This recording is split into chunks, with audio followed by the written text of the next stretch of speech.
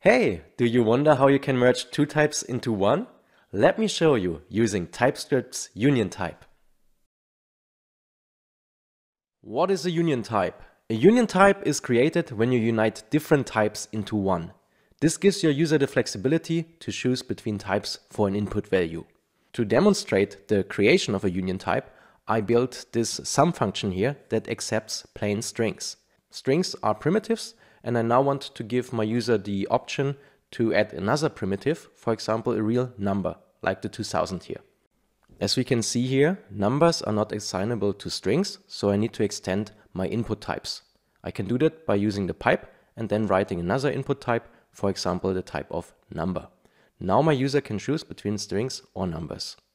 There's also a mathematical representation to it, so if we check the Venn diagram article on Wikipedia, then we can see that the union is defined by the combination of two sets, and we can think of it like the set of all strings. Yeah, that can be our set A, and set B is then the set of all numbers. And this way we unite strings and numbers.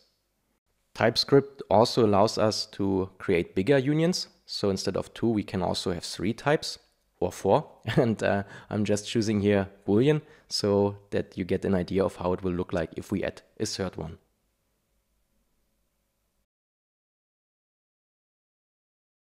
To make a union more obvious, we can put it in parentheses.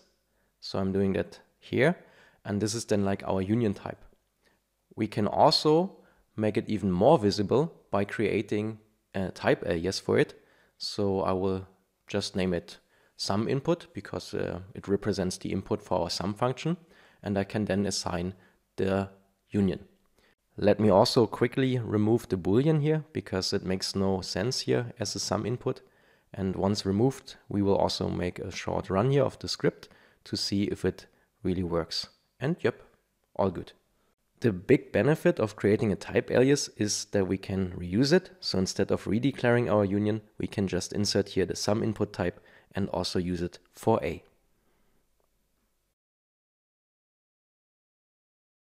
Next, I want to show you some common mistakes. So if we hover over the type here, sum input, then we see that it is string or number. And let me quickly remove the parentheses. Now we can make one of the most common mistakes, which is trying to use an array of a union type. And most people just put an array here, but now we see that it is a string or an array of numbers. And that's not what we want. What we want instead is really like an array of a union type. So that's why we need to first put the parentheses and then the array brackets. Now we can enter array values, so 1000 here is an array and the 2000 also within an array. Let me just rerun the program to see if we get the 3000, and yes, it works. Union types also work great in index signatures of objects. I have this object Benny here, and Benny is of type person, and the person has an age and a name. Let's say I want to add a new property, for example city, and I will put as value Berlin, then city is not allowed because a person doesn't have a city. So I would have to add then city as a property of type person. And when I do that, then I also have to define the type that a city can have.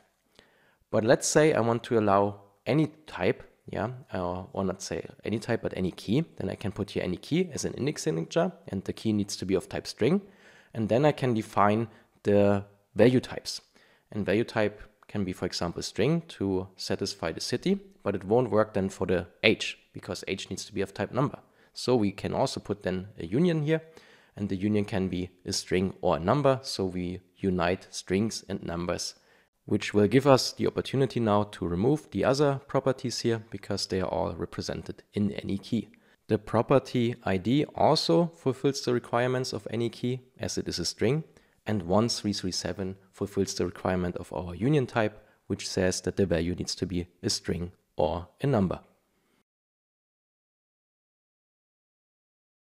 The next thing I want to show you are discriminated unions. So let's go back to our initial person, and our initial person just had two properties.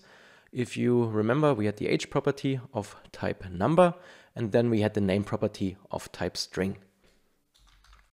For the demo, we need a second type. I will create, let's say, a dog, and the dog will have the same properties as the person. So we will also give the dog an age, and we will give the dog a name. When you've played with a dog, you know that a dog can also bark. So let's give the dog a bark function. The function here just will be an empty function that returns nothing. So void will be the return type. And for a person, I will give something similar, but the person cannot bark. The person will shout. So shout is also here just a placeholder for a function. Now we have two types that declare different functionality, and we will add a function where we will let them make noise. So the function will be named make noise, and the function gets a dog or a person. So dog or person, and then we will use a union. So the union will be dog or person. The function will return void, so nothing. Nothing is returned here. And now comes the big trick of discriminating these unions. We want to do that with a switch. So preferably we can switch on a property to distinguish between a dog or a person. For doing this, we need a pattern that is called discriminated unions, and it relies on a property that both types have. So the dog and the person, they need to share one property that distinguishes them. I will name this property type, but you can name it whatever you like. So type will be now a fixed string for me. I will call it person, and I then need to give that property also to the dog. So the dog will also get a type here, and the type will be a different string, which is dog. Using this type property now, we'll leverage the power of TypeScript, because TypeScript can distinguish based on this type property. When we open up here the switch block, then we will see that by creating a case.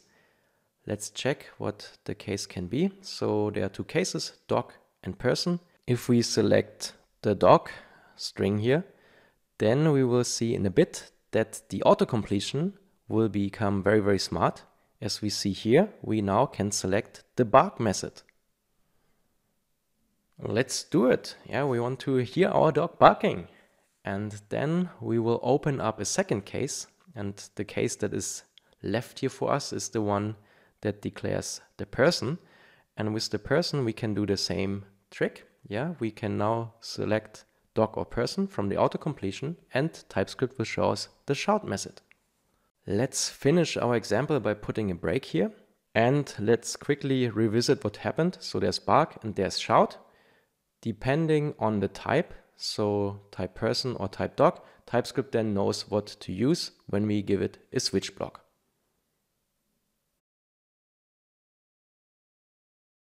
Last but not least, I want to show you that union types also work well with interfaces. So let's turn the type of dog into an interface by using the interface keyword.